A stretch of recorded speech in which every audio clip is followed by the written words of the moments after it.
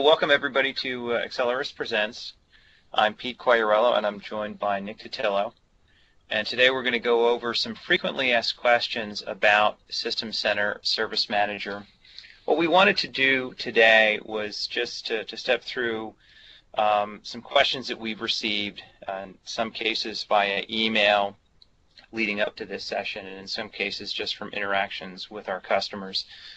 Questions that we get asked often and that we find most people are interested in. So just to confirm, what we're going to cover today is all Q&A. We normally just do Q&A at the end, but today's session is essentially all Q&A. And we'd invite anybody to feel free to add a question via IM in link. We may have some time at the very end. We've got a number of questions. We may have some time to answer some other questions, so we'd be happy to take those if you'd like to add one. All right, so let's get started with our first question, which is what are supported for Silverlight? And here we're talking about the Service Manager 2012 self-service portal. So Nick, why don't you tell us what browsers are supported for Silverlight? Sure. Yeah, the question comes up a lot because if you look at the TechNet articles, you'll see that the only browsers that are supported for the Service Manager self-service portal are IE 8, 9, and 10. And we've got customers who use Chrome and Safari and Firefox and other things and are curious about whether or not the portal is going to work on those browsers. So while they're not supported officially, the self-service portal in Service Manager is based on Silverlight web parts. And the version of Silverlight that it's based on is supported on IE 8, 9, and 10. It's also supported on Safari version 4 or greater, Chrome 12 or greater, and Firefox 3.6 or greater. So while it's not going to, you're not going to see an official support line from Microsoft for those other browsers, we can tell you that the portal's going to function the way you would expect on browsers at these different version numbers. And, I can tell you I've got personal experience with some of these, and there's very little difference, slight cosmetic differences between the two, but in terms of its function, it's nearly identical. So that's helpful, I think, to some folks who are looking to run Service Manager in an environment where they've got a lot of Mac users or something like that. Yeah, we seem to get this question with greater regularity, and this I know is a big consideration for some of our customers who don't have standard browsers. We were talking to a university recently, and maybe not surprisingly, they anticipated having a lot of non-IE browsers. All right, great. So let's go to the next question. Yeah, so the next question we have here, there's another one we get asked pretty frequently. Can I generate service requests via email? And you guys may know that there's an Exchange connector that's bundled with Service Manager, and historically that's allowed us to generate incidents via email. So Pete, would you take that question? Yeah, the answer is yes. You can generate service requests via email, and as Nick says, it would use an Exchange connector. The Exchange connector, which is now officially supported as of the latest version, which is the RTM version 3.0, does enable you to create either incidents or service requests. You need a separate Exchange connector to create service requests. What we find is that most of our customers at least want to create incidents via email. If you want to create service requests as well, you'll need, as I say, a separate Exchange connector, which means you'll need a separate mailbox for that. And sometimes that dissuades customers from doing that because they don't want to provide more than one email address to users. But in some cases, we do have customers who have a very specific need to create service requests via email. So if you configure an Exchange connector and set the default template for a service request, you will generate a service request from inbound email to that particular mailbox. There have been some issues creating service requests from email, specifically issues with the way that activities contained within a service request process from an email-generated service request. We haven't confirmed, but we believe those are probably fixed in this latest RTM version of the Exchange connector. Yeah, and by the way, there's the Service Manager version you need for the version 3.0 of the Exchange connector is Service Manager 2012 SP1 Rollup 2, which is the latest release. Yeah, that's a good point. Yeah, you will need the latest roll-up, and you'll need to recreate your Exchange connectors. So it's not a matter of upgrading an existing Exchange connector. You'll need to delete it and recreate it, which is not a big deal. And they've added some functionality, which is another reason. Okay, next question. And that question is, when is data groomed out of the CMDB? This is another one that comes up a lot. We have a lot of customers who notice the data retention settings in Service Manager, but they're not exactly sure what the grooming process is. So, Nick, why don't you enlighten us? Sure. So there's 3 different kinds of data in Service Manager. 2 of those kinds of data are in the CMDB, and then the third kind we'll call reporting data. So in the CMDB, we have configuration items and we have work items. There's also administrative data and things like that that store your configurations, but from a functional point of view, we've got work items like incidents, problems, and changes, and configuration items like users and computers and software. The grooming settings only apply to work items. Configuration item data never gets groomed automatically out of Service Manager. It can be manually deleted, but it's never automatically groomed out of Service Manager. So if a computer gets added through something like that, it will always be there until it's manually removed. Work item data is groomed based on the data retention settings that Pete mentioned. There's a number of days that you can set for the grooming time on these, and by default it's 90 days for incidents and it's 365 days for the rest of the work items. I think where people get confused about when this applies is it 90 days or 365 days from what? So the way it works is those data retention settings apply to work items that are at a status of closed, and then those retention times are set against the last modified date. And that's an important distinction because they're not set against the closed date. So if an incident is closed today, it is possible for it to stay in the CMDB for longer than 90 days if it gets edited between now and then. Now, that procedurally shouldn't happen once an incident is closed. It shouldn't be edited again. But there can be times when they do get edited, or workflows can run against these work items and increment the last modified date and therefore keep them in the system longer. So again, just to reiterate, the work items have to be closed, and then the data retention time is set against the last modified date. Now once that data is groomed out of the CMDB, it's still available in the data warehouse. And it'll be available in the data warehouse for much longer than 90 days or 365 days. So you can still get at it in your reports from a historical point of view. But inside the CMDB, that's how the data retention settings are meant to work. Now, and I know that those settings can be modified via Management Pack, right? The grooming settings. I know that that Microsoft has something published on that. I know we haven't had occasion to try it, but I know that that's possible. Well, the work item data retention settings, you can configure right in the console. No, I'm sorry, I'm not being clear. I mean, you can change the criteria so that instead of basing it on the last modified date, you could base it on the closed date. Oh, I see. Yes, yeah, that's right. Yeah, and that's one of those things where it's documented but not necessarily supported. But there are some means to achieve that if that's what you're looking to do. Although I'd say in most cases, folks are generally not worried about having data too long in the database. They're generally worried about having it for long enough. So it tends to work out okay with the default settings, I think. Yeah, that's a good point.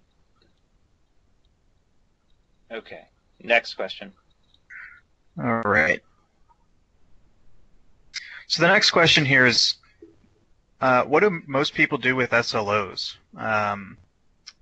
or with their SLO configurations, SLOs and Service Manager being service level objectives where you can set targets against incidents and service requests. And we get this question asked a lot by folks who either have a very rudimentary service level system in place where they're really just tracking the resolution of incidents and maybe aren't focused on the priority of those incidents yet, or folks who don't have any SLOs at all and are looking to start to implement those. So Pete, why don't you take this question?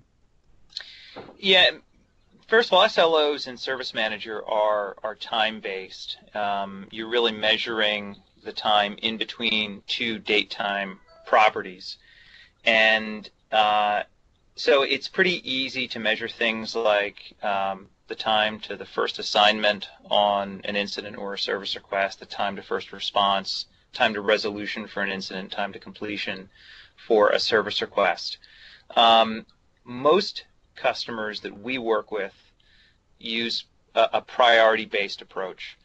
This works pretty well for incidents. A priority 1 incident has a target resolution of X, a priority 2 has a target resolution of Y, etc. And as I suggest, you might have targets in there for first assignment, for first response as well. Service requests can be a little trickier because you oftentimes have greater variability in a service request. And you might have a service request with a very high priority, but it might take a while. For example, if you have a service request that involves provisioning a new device and the device has to be purchased, you just might not be able to turn that around in 1 business day or 2 business days. So what you could do in that case is you could base the SLO, the service request, urgency. That's an easily configured list in Service Manager, and you could potentially give yourself a lot of different options for urgency, each equating to some sort of turnaround time, 1 business day, 2 business days, etc. What you might ideally like to do is to set service request specific SLOs. Service Manager is not really designed for that. That is technically possible, but it's probably not all that feasible. It would be a bit difficult to manage. And you'd start creating a little bit of extra overhead for the application because those service requests do impact performance. So you do want to maintain a manageable number of service requests. But again, to confirm, priority-based for incident, very, very common. And then usually some combination of urgency or perhaps urgency plus priority on the service request. Great. Yeah, and one of the other solutions we've seen with this was to use an additional or another date property in Service Manager to track a due date for something. There's built-in, there's a property called required by, and it's possible to set a date in there and just manage against that. We don't love that idea because now you've got 2 different places to look at where something is, where something's due. You've got the SLOs and potentially this other place, and that's bad from a procedural point of view, I think, but it's also just difficult to manage in the console because you can't sort on something's due date if it's split up across different properties. So it is an option. It's a potential solution, but it's probably not the best option in every case. Yeah, it's probably also worth noting we see a lot of customers evolving into SLOs, and that's a whole other topic itself. But we usually recommend, when in doubt, keep it as simple as possible, and don't get too wrapped up in achieving the SLOs for the sake of achieving the SLOs. Try to figure out what the right SLOs are. Again, that's kind of another topic. Service level management, whether in Service Manager or otherwise, is is hard to cover in just a few minutes. But the service level management functionality has taken a big step forward. We've talked about this in the past between the 2010 and 2012 versions of Service Manager, and there's a lot that you can do with the functionality in Service Manager 2012. So while we're on the topic of service requests, Nick, where are the built-in service request reports?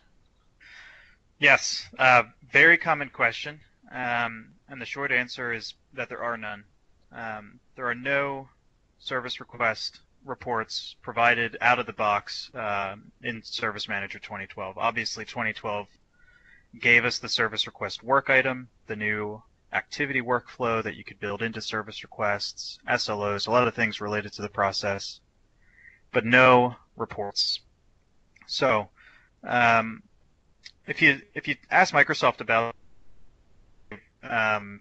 very rightly in 2012 was not on providing more standard reports. It was on building a new reporting infrastructure for Service Manager that would allow customers and partners to build reports in a much easier way that didn't require such a specialized skill set. And they did that with their OLAP-based reports. So now in Service Manager, there is an OLAP cube for service requests and the service catalog. And that allows you to build your own reports in Excel using pivot tables and pivot charts based on this cube, which is going to give you the flexibility in a lot of cases to build the kinds of reports you'll need to build. Sometimes we do need to go back to the way reports were done in 2010 and build our reports there because you get more flexibility. But the issue with the way things were done in 2010 is that it did require a special skill set. Not all of our customers were in a good position to take advantage of those technologies. So now things have gotten easier in terms of building your own custom reports. And for service requests, that's something that you'll definitely have to do. And if you're implementing Service Manager and thinking about using the service request functionality, it'll be a major consideration as part of that implementation is what reports do we need and how are we going to get them built. All right, Nick, so then answer this question for me. Let's say I have built an OLAP cube-based report, which would be done with Excel, and I've got a custom list on my service request, and I'd like, obviously, to be able to include values from that list in my report. So why aren't my custom list values in that OLAP cube? Yes, good question. Another very common question. I mentioned just a minute ago that sometimes we have to go back to the technology that the reports in 2010 were based on, and this is one of the reasons why we do that. If you add a new list property to a service request or an incident or anything in Service Manager, that custom list property is not going to automatically be brought into those OLAP cubes in a really readable way. You'll get the internal identifier for those list values, but not the display name in English or whatever language you're implementing Service Manager in, so that it's readable. It is possible to extend the OLAP cubes and to add a new, what they call, dimension for these list properties, but it's difficult. When we get back again to the specialized skill set, it's possible to do. It requires some custom PowerShell to be written and some custom XML to be written. And we think one of the benefits of Service Manager, one of the real differentiators for it, is that it's a Microsoft product and folks expect to be able to administer it on their own, and we like to help folks as much as possible to do that. And we start to get into territory here where that's not always feasible. So it is possible. You can extend the cubes using some PowerShell and a custom management pack. But oftentimes it's much easier and much more straightforward to get your custom list property old reporting infrastructure, which is based on SQL reporting services. And that's most often what we would do to get at that kind of data.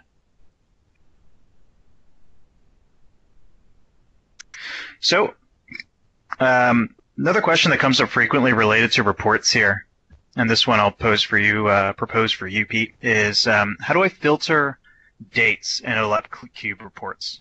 I notice that when I build reports in Excel based on OLAP cubes and I try to filter on the dates, I don't get the kind of date filtering that I'd like in order to say, for instance, show me everything that was created last month.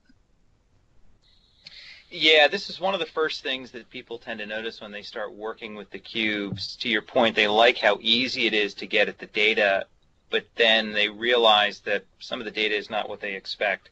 And the dates are probably one of the best example. And the reason for that is that those dates are not actually stored as date values. Excel does not recognize a date as a date value. It's really just a piece of text in Excel. Now that can be dealt with. And the easy answer to that is if you just have a plain ordinary date property in that OLAP cube, you can actually add what's called a slicer in Excel, and then you can use that slicer to filter those date properties. It's maybe not quite as elegant as some people would like it to be. As you suggest, it's not the same as saying, give me everything before this date or after that date. You cannot do that in a slicer. But what you can do with a slicer is create a nice, easy-to-use control that will allow you to select specific dates.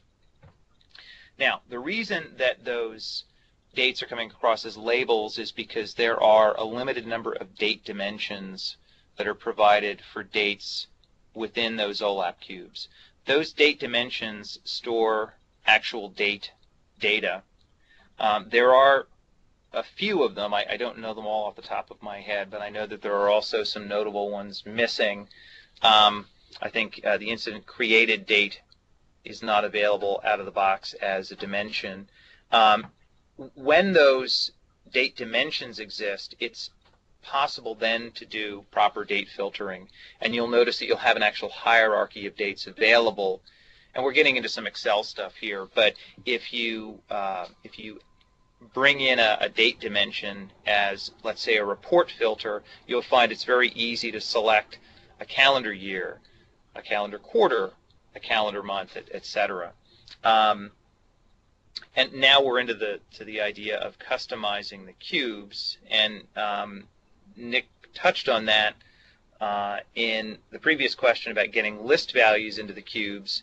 That would require a customization, as would adding additional date dimensions.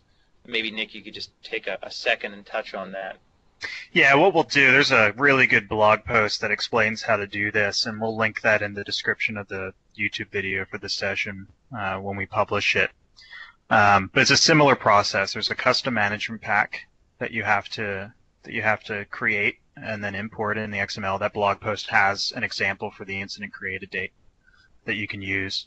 And then there's a bit of PowerShell that needs to get written. But again, that blog post has the sample PowerShell for getting the incident created date in.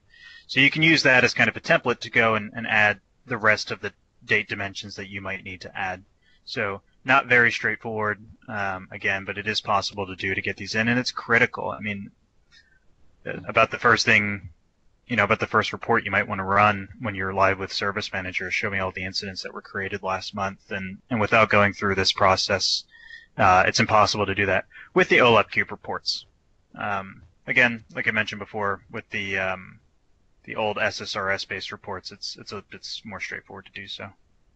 Yeah, and again, the slicers give you a workaround there, but they take a bit more manual intervention. And as I said, we're getting to some extent into some Excel functionality, obviously going away from Service Manager. But that's also one of the value adds when you have these cubes, is that, as Nick had mentioned earlier, you don't really need a specialized skill set for the most part to build reports in Excel. And without Excel services now in SharePoint, it makes it very, very easy to publish these Excel-based reports. So they're highly desirable, but obviously you have to get the right data into them. All right, so we've got a couple more minutes left. We've got a couple more questions that we got to answer on the session before, but I just wanted to give folks an opportunity. If you've got a question, go ahead and type it into the chat, and we'll answer any of your questions. But in the meantime, I'll go ahead with the next that we received ahead of time. Let's see. Oh, it looks like we do have a question here. So I'll read it. It says, I'm building request offerings for a self-service portal that includes simple lists with 45 or more list items in some cases.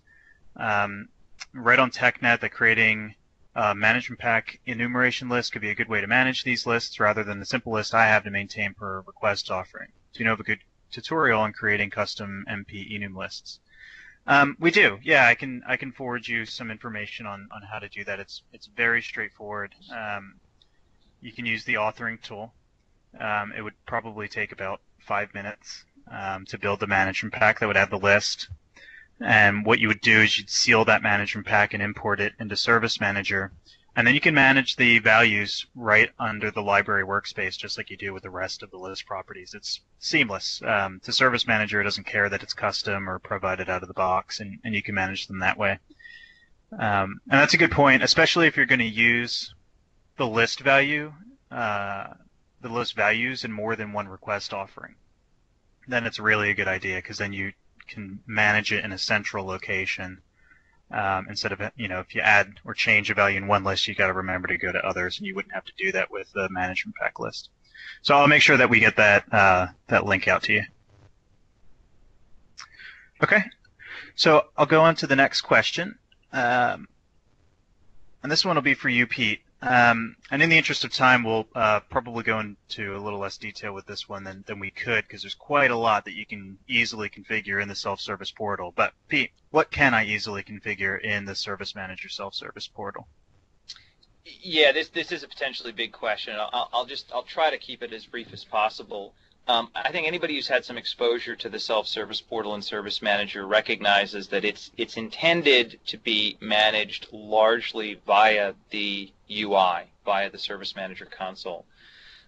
You've got, within the library workspace, you've got a service catalog node which allows you to create and edit both service offerings and request offerings. So you can create and manage a lot of content there, and as you had mentioned earlier, Nick, you've got these web parts in the portal, these Silverlight web parts, which basically take the content that you've created and presented.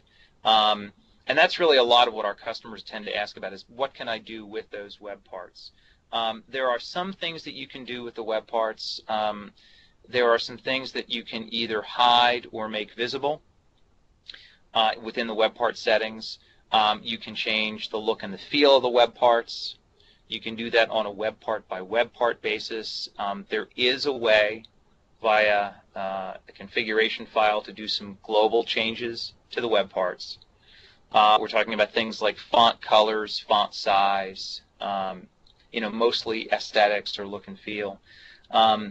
If you wanted to get into making significant changes to the data that the web parts display, you actually have to build your own web parts. You cannot edit the built-in web parts, but I believe they do give you base web parts that you could use as the basis for your own custom web parts.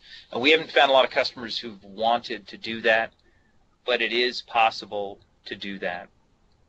The other thing that you can do, we've done this for some customers, is we have bypassed the built-in service catalog and service offering web parts, and we've built, using SharePoint Designer, custom home pages, which effectively replace that service catalog web part, which is the default home page. And what that allows you to do then is it allows you to do a couple of things. Number one, you can have any look and feel you want. You could make the home page of the portal look a lot more like other SharePoint sites that you might have already deployed. And you can link directly to the request offerings, which is something that a lot of our customers want to do. They want to have as few clicks as possible. So that allows you to click right into a request offering. And another, just a kind of a related question we get, do I have to use that landing page in the request offering web part because it seems like it just introduces an extra click? And the answer is yes. Unfortunately, that web part, as I mentioned, can't really be reconfigured without being rebuilt, and that landing page is that landing page. So the custom home page helps to reduce the number of clicks. And as Nick mentioned, we could probably do a webinar, and maybe we will in the future do a webinar on the portal itself and some things that you can do with portal configuration. But that's kind of a very quick summary of what you can and can't do in the portal. Great. Yeah, thank you, Pete. Yeah, I think the creating your own HTML homepage is something that's fairly popular for our customers, and it's easy enough to do. It doesn't require a lot of special knowledge, and it can improve the look and feel and the navigation through the portal to make it quicker for folks to get to what they're looking for. So we're just about out of time. We had a few more questions, but I think what we may want to do is do another round of these FAQ sessions at a later date and gather more questions from folks and go through them again. So yeah, that's a good idea. I would say if there are any other questions, feel free to add them to the IM window, and if not, yeah, we'll schedule a follow-up session, and we'll try to get to some of the questions that we didn't get to today, and then we can also take some questions in the session as well. Thank you very much, everyone. Thanks all.